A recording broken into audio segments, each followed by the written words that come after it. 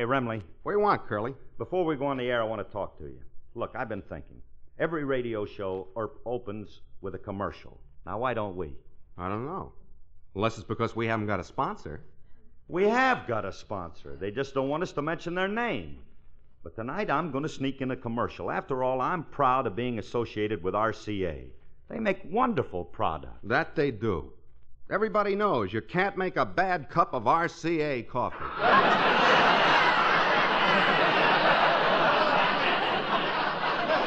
Remley, they don't make coffee.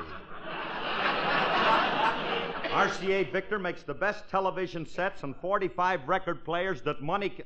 Wait a minute. Let's start the show, and you can listen to the commercial I wrote for Bill Foreman. It's a honey. RCA Victor, world leader in radio, first in recorded music, and first in television, presents the Phil Harris Alice Faye Show.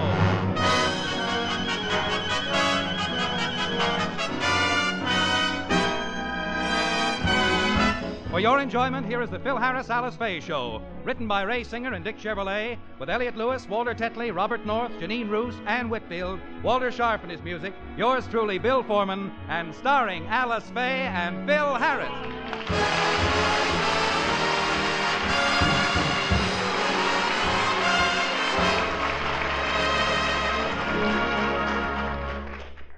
This is Phil again. Now, here's a word from RCA Victor.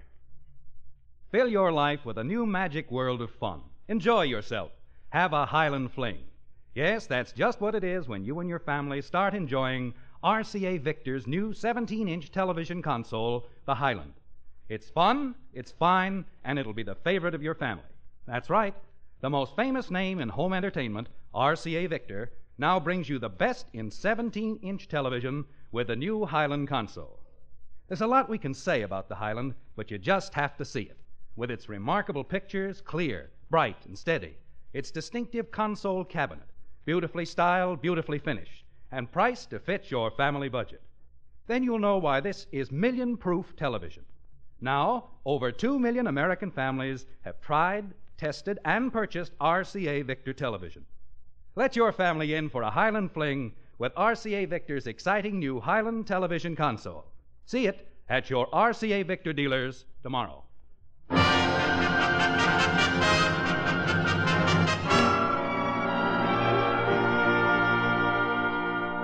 It's Easter, and Alice, Phil, William, and the children have just returned from church. Oh, I certainly was proud of you two this morning. You looked positively adorable. Why, everybody said you were the sweetest and prettiest things in the Easter parade. Thank you, dear. I was talking to the girls. Oh, you children look beautiful. Thank you, Mommy. You look beautiful, too. You look so pretty in your new Easter outfit. And so young, too. The lady sitting next to me in church asked me if you were my sister. She did? Well, that was very sweet of her. How did she happen to talk to you, dear? She lost her glasses, and I was helping her look for them. You should have quit when I was ahead. You did look young, sis, didn't she, Philip? She certainly did. One would never guess that on her next birthday, this kid is going to be... Never mind. Now, I must have looked young. Well, even the minister commented on it. When I walked into church on your arm, he said, "Happy Easter, my child. And I'm glad you brought your father this time." He said that about me, huh? Yep. Well, just for that, when I solo with the choir, I'll sing off key from now on. From now on, he says. You haven't hit a true note since... Please, Willie, please. Alice, I may not look as young as I used to, but I noticed a lot of admiring glances cast in my direction during the parade today. And small wonder, I was impeccable in my striped trousers, cutaway coat, and flowered boutonniere.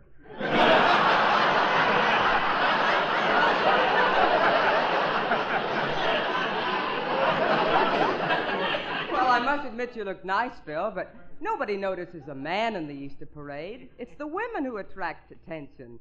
Some of those outfits today were dazzling. Did you notice Mrs. Cook in her flowered Hawaiian print? How could I help noticing her? She wore a flowered dress, flowers in her hair, flowers on her hat, and a floral corsage. She looked like the opening of a new restaurant. I thought she looked lovely. And, Mommy, did you see Mrs. Martin? She had on a beautiful green organdy dress. Yes, and I loved her mile-on straw cartwheel hat. And did you see Mrs. Roberts? She had on a beige shantung dress with that lovely mink stole. And did any of you girls notice Mrs. Consulman? No, I didn't, Phil. What was she wearing? She looked ravishing in a Hanmacher street-length suit of ice blue satin and tulle with a flared peplum. And her hat was a pearl-studded cloche of matching satin and file adorned with sheer illusion veiling. The blue was repeated in the shower of delphinium blossoms pinned to her lapel. Her ensemble was set off by accessories of a canvas water bucket, wrap leggings,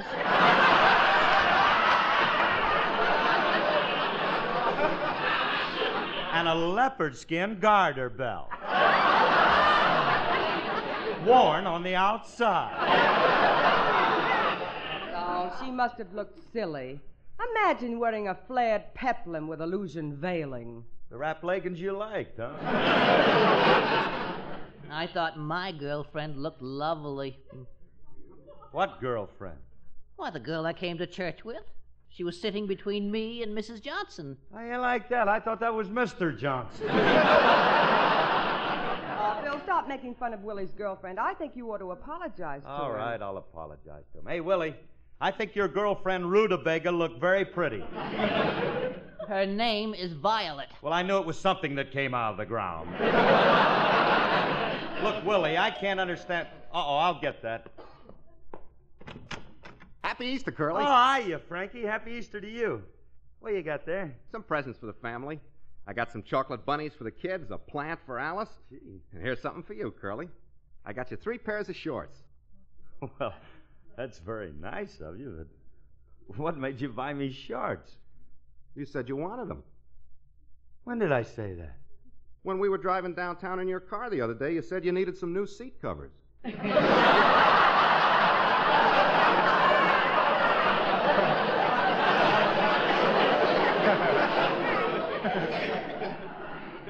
wonder what would have happened if I told him my valves needed grinding.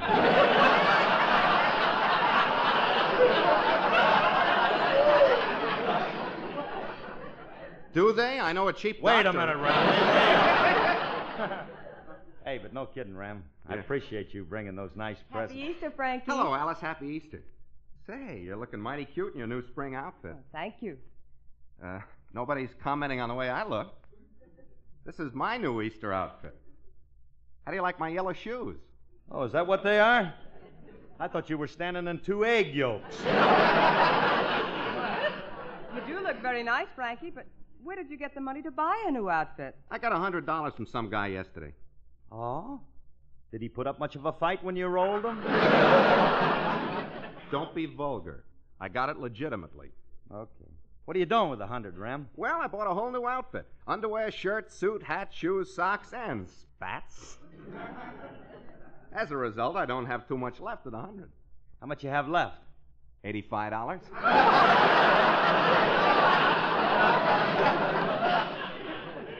Where do you buy your clothes, kid? At Saks Skid Row? Hey, what are you going to do with the rest of the money, Frankie? I'm going to take Alice out for dinner. I want to repay her for all the kindness she's shown me over the years. She took me in when I was broke. She clothed me. She fed me. She gave me money when I needed it. I know how you feel, Frankie. You should. I did the same thing for you. All right. Are you taking me to dinner too, Frank? If you want to, you can tag along. Thanks, Fremley. You should do worthwhile things like this. You should do them more often. What do you mean? I don't want to sound like I'm preaching a sermon, but I've heard people say the early bird catches the worm, and there's a lot of good logic in that old cliche. There's certain obligations you just can't shirk. You've got to put that heat on to make that kettle perk. And if you want it to be a good day, you've got to do a good day's work. You got to dig, dig, dig, dig for your dinner. Nothing's what you get for free. You got to dig, dig, dig, dig for your dinner. There never was a money tree. And furthermore, my friends, I must repeat, nobody's walking down that easy street. And if you want to live where baby grow, you're gonna get an awful lot of no-sirrees. You got to dig, dig, dig, dig for $1. Tain't as simple as you think. You can't purloin a sirloin, or the butcher will put you in the clink. You just can't be a lazy bird. You got to get off of your twig so you can afford your room and your board, and it's nice to have the price of a cig. You've got to pay that fiddler man if you want to do a jig. You got to be as happy as a bee to be a Mr. B.I.G. And if you want some dig, dig, dignity, you got to dig, dig, dig, dig for your dinner. Dig, dig, dig, dig, dig. You just can't be that lazy bird. You've got to get off of your twig so you can afford your room and your board, and it's nice to have the price of a cig. You've got to pay old fiddler man if you want to do that jig. You got to be as busy as a bee to be a Mr. B.I.G. And if you want some dig, dig, dignity, you got to dig, dig, dig, dig for your dinner. Dig, dig, dig, dig, dig. Yeah, excavate.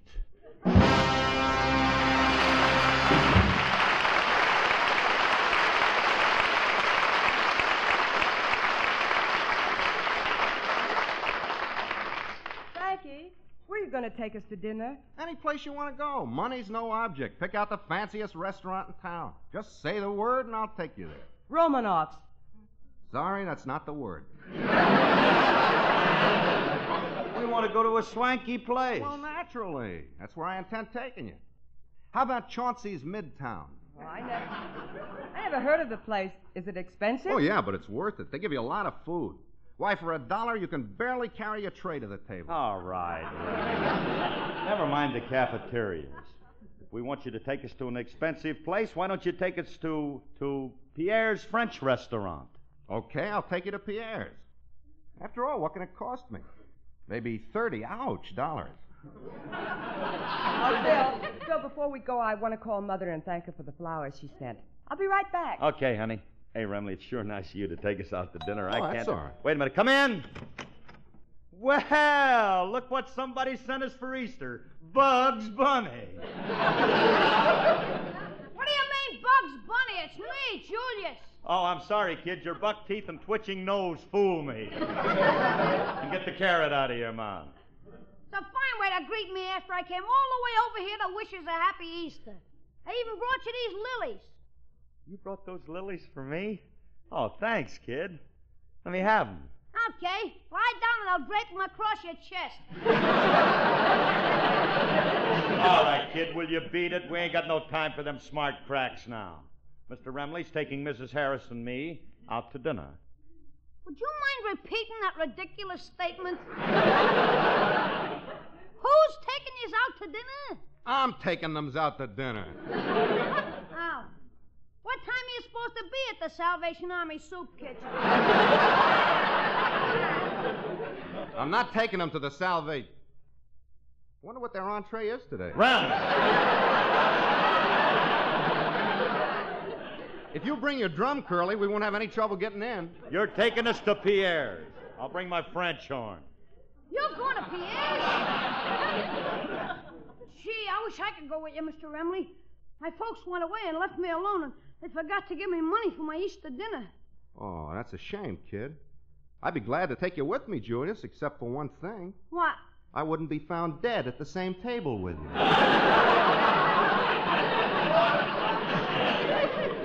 But, Mr. Remley, I'm hungry. I'm starving.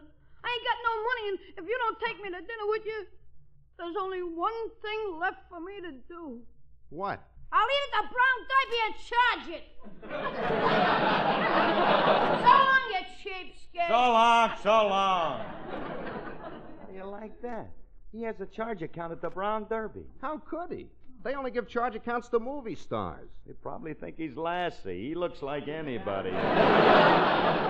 Hey, Curly, I got an idea. Pierre's is too swanky. Let's go to a restaurant that's a little less formal. I know a spot downtown with real atmosphere. I'm with you, Remley. You're buying. You'll love this place, Curly. They have checkered tablecloths, candlelight, and wine. Well, fellas, I'm ready to go. Oh, good. Go get your music, Alice. Well, what do I need music for? When we get to the restaurant, somebody might ask you to sing. Now, who's going to ask me to sing in the restaurant? Me. I get the meal cheaper that way. Well, I'm not going to sing in public. But if you want me to, I'll sing right now. That ain't going to save me any money, but go ahead.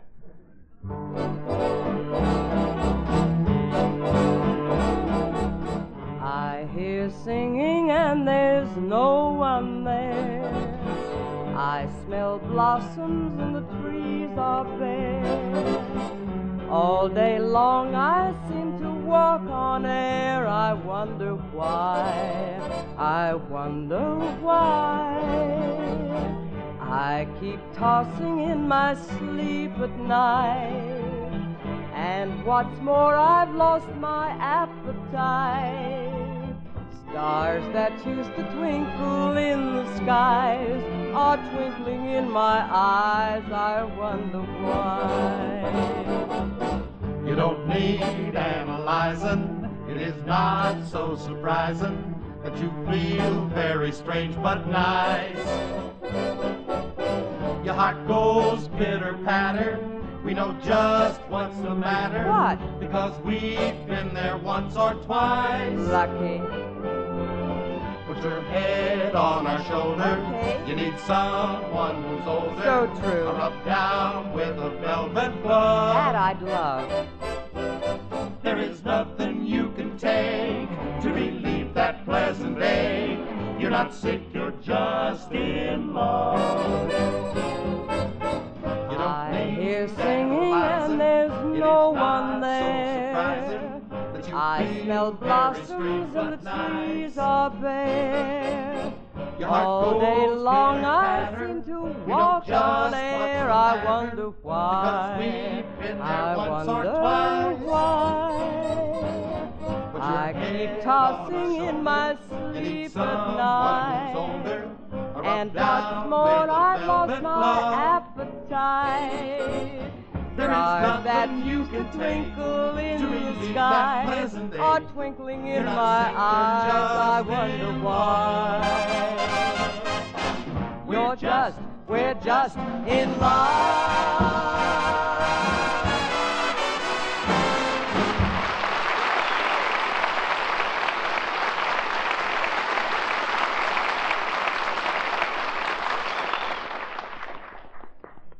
Oh, but Frankie, I thought we were going to Pierre's. No, this place is better.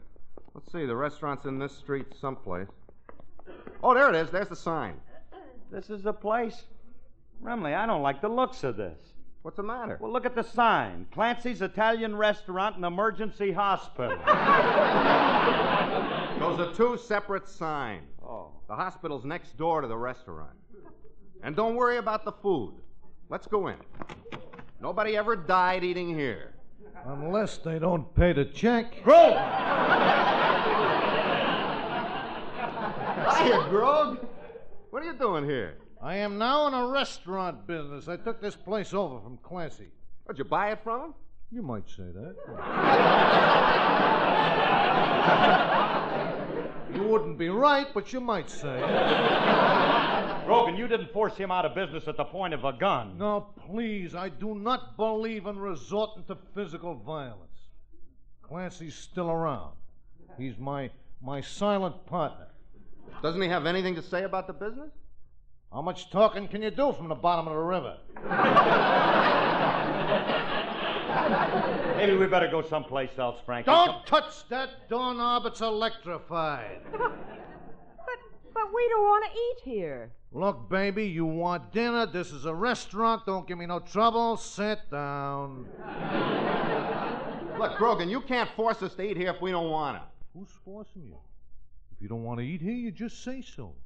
You can feel perfectly free to be carried out. Well, now that you're seated, what do you want? Well, first of all, I'd like a clean tablecloth. What's the matter with this one? It's kind of dirty.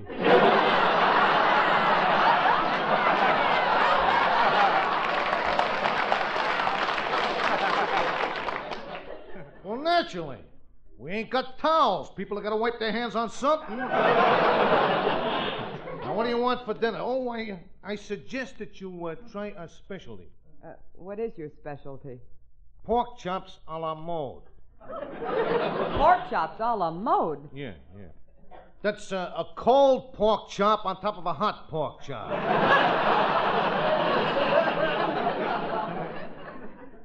Sounds good to me. Sounds awful to me. Phil, let's get out of here. Okay, honey, get in front of me and we'll shoot our way out. Friendly, you're taking us to Pierre.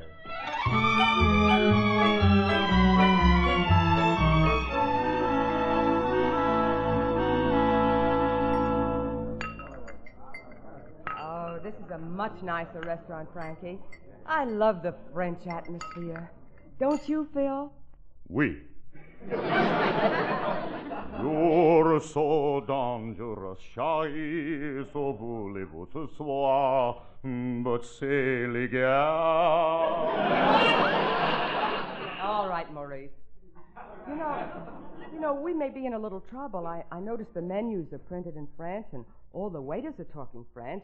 I only speak the language a little, and in that case, let me handle it. You speak French, Curly? Happens to be my business. You forget that last year I summered in the south of France. I'll take care of everything. Just hold my beret while I call the head waiter. Hey, senor!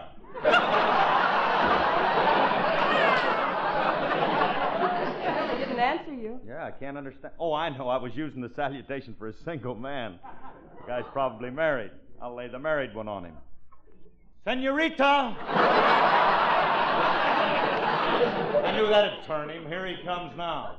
Bonjour, madame, messieurs. C'est un plaisir à vous servir chez Pierre. Bonjour, and Fifi Dorsey to you, sir. Nice going, Jacques. Now, tell him we want a table for 3. Jawohl.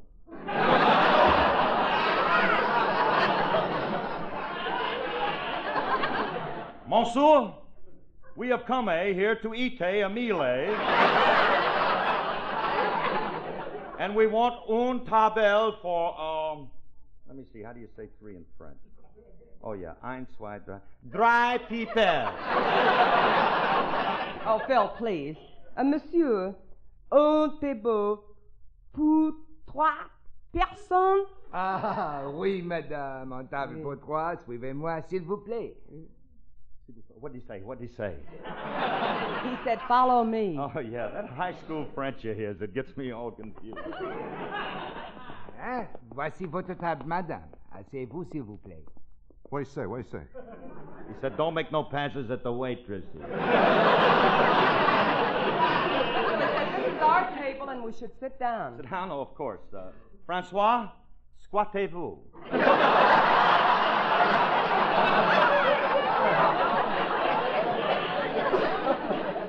Huh?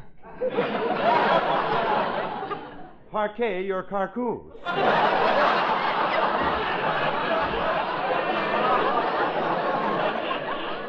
Sit down. Oh. Monsieur, I speak a little English. Perhaps you want me to interpret the menu? Interpret for me? Ooh la la, you fool, you. We know how to order, don't we, Remley? Yeah, of course. Garçon, to start off, we'll have 3 orders of cherchez la femme. But, monsieur, femme means woman. In that case, just make it 2 orders. You better make it 1 order. My gendarme is with me. Fellas, please, maybe you'd better let me order. Let's start off with some hors d'oeuvres. Okay. Waiter, bring us 2 bottles of hors d'oeuvres, room temperature. Monsieur, if you want something to drink, how about some champagne? Champagne? Okay. How about mums? Yeah, you can rub a little of that on me, too.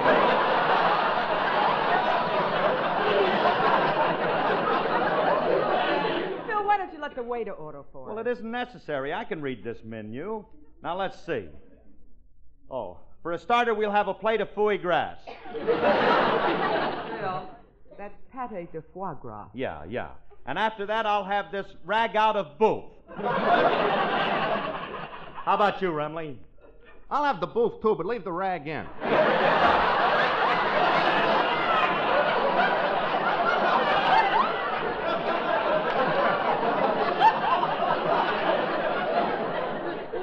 At these prices, I want everything that goes with it. Oh, sacré bleu! Madame, pourquoi est-ce que vous êtes ici avec 10 schnooks? Well, one snook I'm married to. The other one is going to pay the bill. Alice, please. Waiter, look, we'll have some of this, some of this, some of that, and some of this. Oui, monsieur. Would you care for a demi-tasse? That depends. Is it tender? Curly, don't show your ignorance. A demitasse is not something to eat. That's French for a small busboy. What are we going to do with a small busboy? That's what I mean. Look, you better let me order. Just a minute. Waiter, we'll have some bird's nest soup, some egg foo young, and an order of chop suey. But I am sorry, monsieur, we do not have chop suey. No chop suey? What kind of a French restaurant is this? Come on, let's get out of here. I'm going to take you to another place. Oh, Frankie, let's forget the whole thing. No, I promised to take you to dinner, and I'm going to. This place I'm going to take you to is clean, and they serve the kind of food that you like, Alice. You just follow me.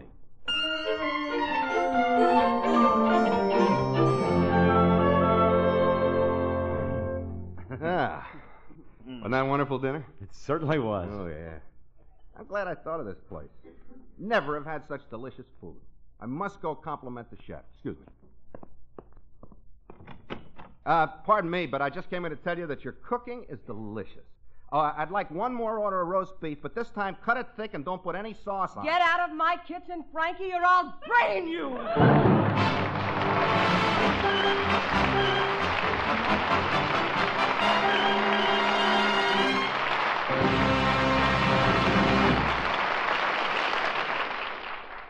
Before you buy anything, you want to know what it will do for you. And when it comes to a phonograph, you can be sure of this. The RCA Victor 45 actually does far, far more than any other phonograph. First, of course, there's its remarkable distortion-free performance that lends to recorded music a concert hall clarity. There's effort-saving convenience, for RCA Victor's 45 offers you up to a full hour of music, the exact selections you want, in the exact order you want, at the mere touch of a button. And the low-cost, non-breakable 7-inch 45 record can be stored on a regular bookshelf, 150 to a foot. Look over the wide range of models of the 45 at your RCA Victor dealers. And while you're there, ask for the magnificent Red Seal recording, The Great Caruso.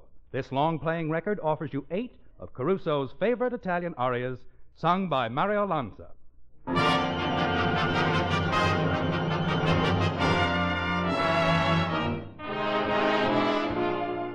Folks, this is Phil again. They say that life is priceless, but that isn't quite true. It can be bought. Lives can be saved with your contribution to the Red Cross. One of the urgent Red Cross operations centers about the fluid of life itself, blood. Only you can make sure that this program is continued and expanded. And this year, increase your contribution to the Red Cross. Thanks and good night, everybody. Good night, everybody. Remember, whether you're buying a television set, a radio, a Victrola phonograph, or records, put your faith in the cornerstone of American home entertainment for 3 generations. RCA Victor, world leader in radio, first in recorded music, first in television.